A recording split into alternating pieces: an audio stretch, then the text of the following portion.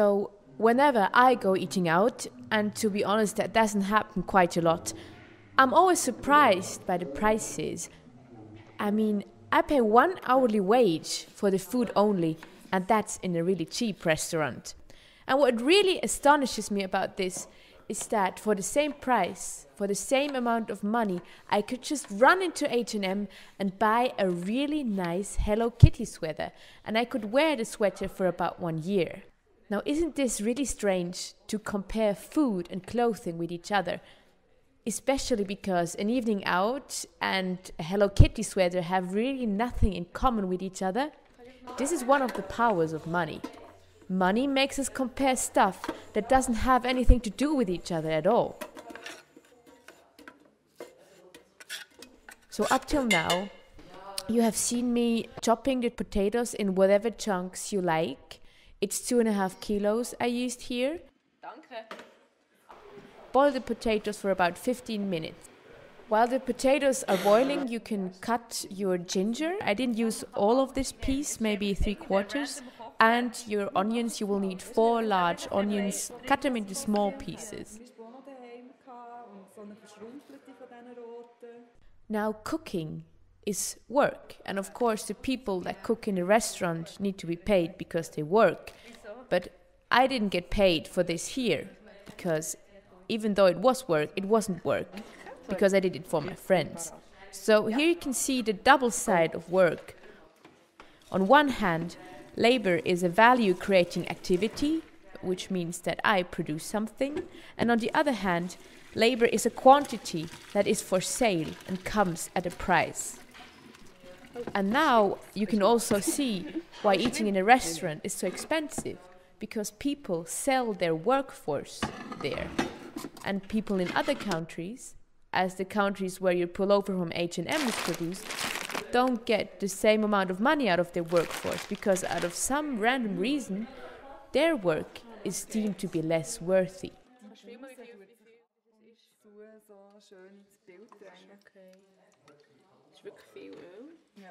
After draining the potatoes, you can add a lot of oil to your pan and then put in your onions and your ginger as soon as it's hot enough. Don't forget to stir.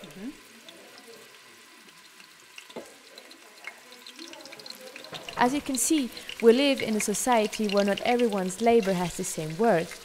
The labor of the woman in Bangladesh that's sewing your Hello Kitty pullover apparently has less value than the labor of the chef that's sautéing your vegetables.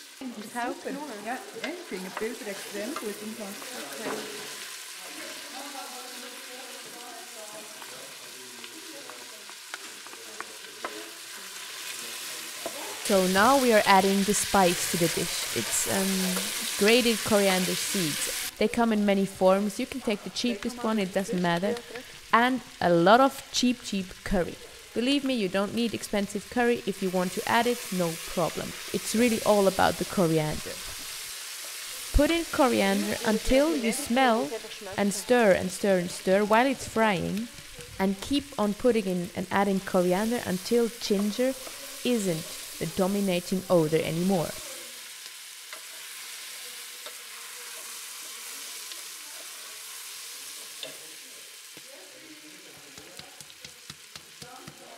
There are many reasons for this strange differentiation in value, but one of them, and I think that's the most important one, is that the flow of capital, of money, is global, but the flow of workforce isn't. This means that the person that's working in Bangladesh will never in her whole fucking life have the chance to come here to Europe, while I, of course, because I am full of capital, can go there anytime I please. So how will it ever be possible to organize us, the workforces, that we can somehow work together? Well, I don't know about you, but cooking for people and inviting them for dinner seems like a very good start.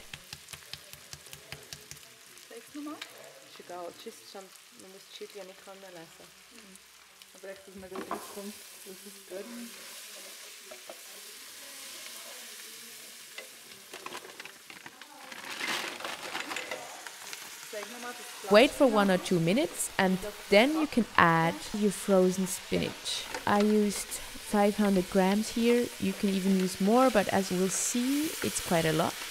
And a small pinch of water. And close the lid so the spinach can defrost.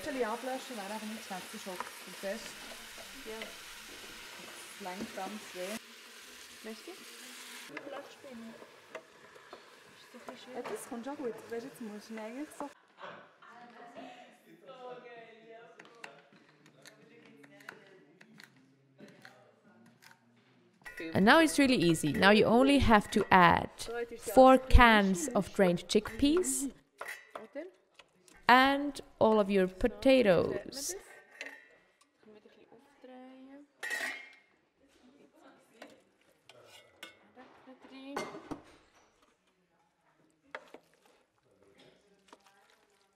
And now stir, stir, stir.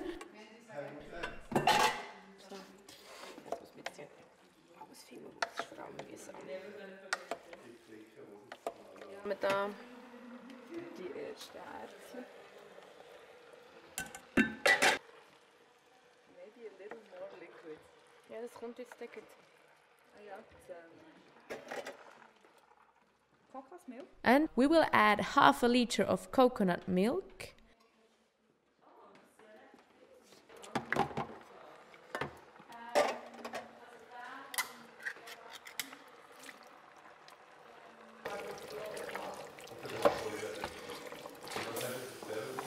Yes.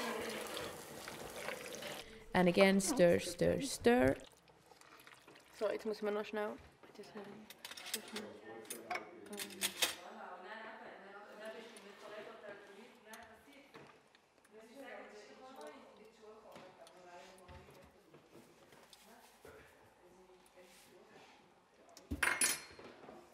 And serve.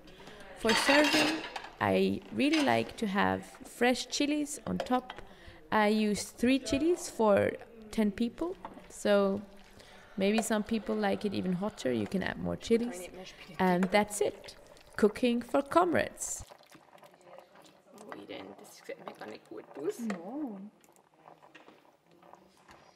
Das sieht fast aus, als wäre ein Lachswürfel drauf. Of course, a meal is the ideal situation to discuss wages and prices and, if you wish so, spices.